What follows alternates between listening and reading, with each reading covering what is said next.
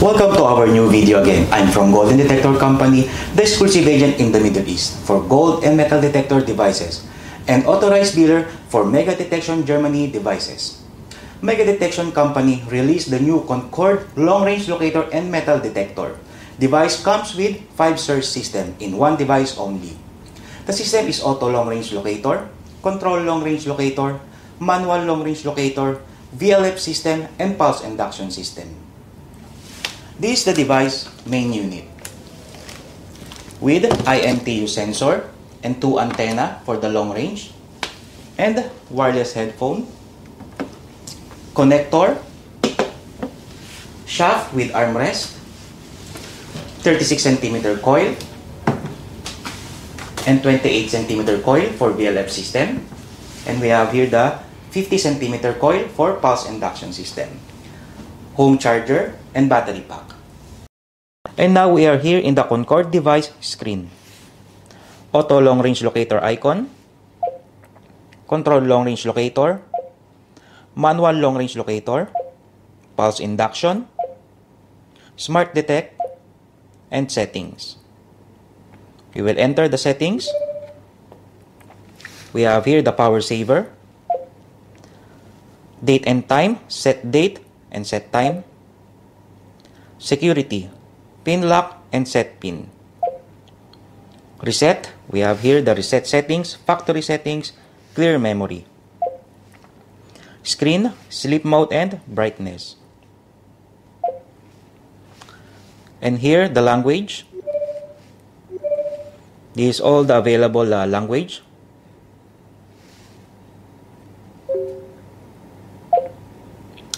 Sound, general volume, keypad volume, scan volume, and the information of the device. Now we will choose the pulse induction icon system.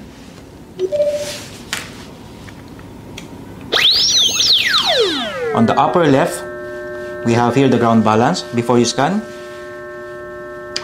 just press here, there's a button here, and then threshold adjustment, gain adjustment, and sound adjustment.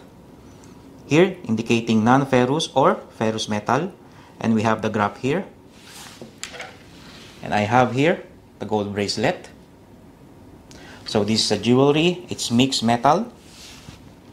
We will test this. So the device detecting non-ferrous metal. If non-ferrous metal, on the graph it will appear color red on the upper part.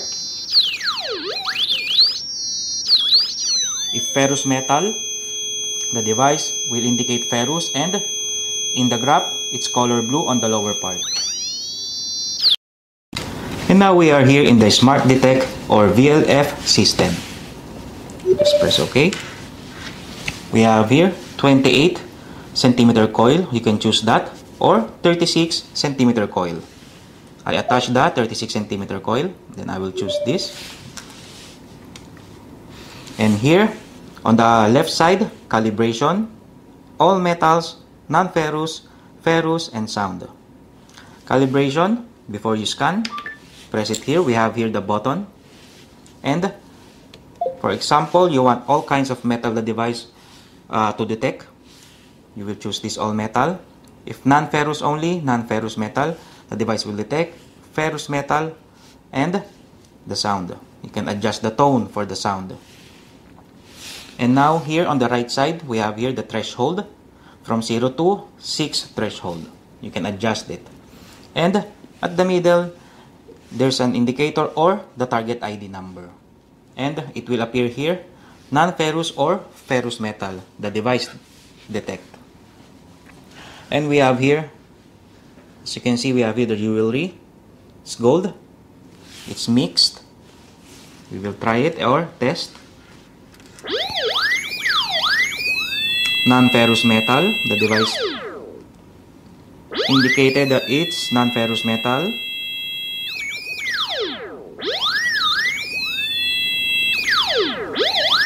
With ferrous metal. And now we will start for the auto long range locator system. Just press OK. Checking sensor connection. Now in the distance, you can choose from 100 to 3,000 meters. So just press up and down. up. So for now, I will choose 900 meters. And then for the depth, from 10 meters to 100 meters. Okay. Press OK. Then on the indicator in the screen, it said right direction. Slowly,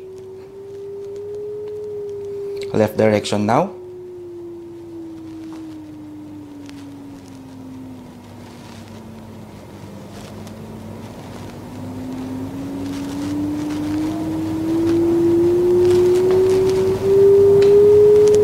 Now right direction.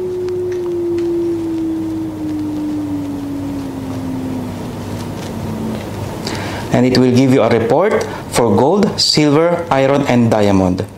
If how many percent is the gold, silver, iron, and diamond in that area surroundings. And now we are here in the control long-range locator screen. Just press the control long-range locator icon. Soil type, you can choose rock, neutral, mix, metallic, clay, sandy, mineral, chalky, and salty. For the frequency, you can adjust also. And for the distance, you can choose or adjust from 250 to 3,000 meters. And for the depth also, you can adjust from 10 meters to 50 meters.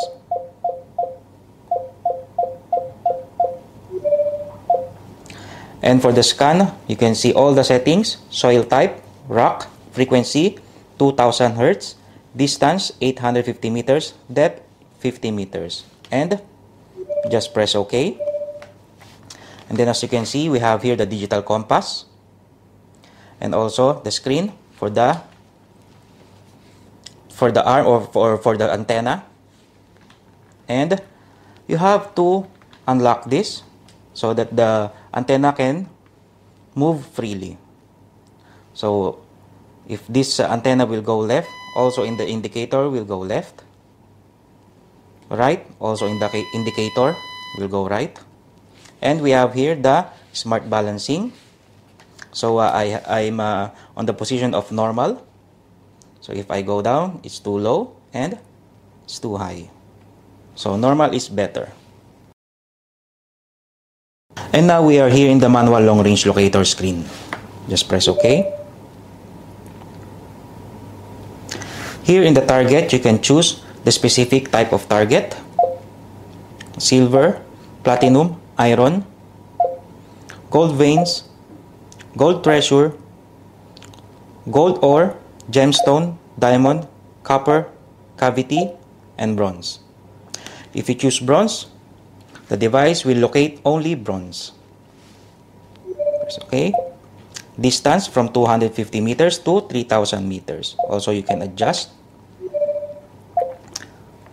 And the depth from 10 meters or 0 to 50 meters. And here on the scan, you can see all the settings: target, bronze, distance 750 meters, depth 10 meters. Press OK for the start scan. And also you can see here on the upper left, it's the compass, digital compass. And here there's an arm here. So if the antenna will move left, also the indicator will move left. If the antenna move right, also the indicator arm will move right. And we have here the smart balancing. This is the normal position. This one is the better one. Low position, and it will tell you if it is high position.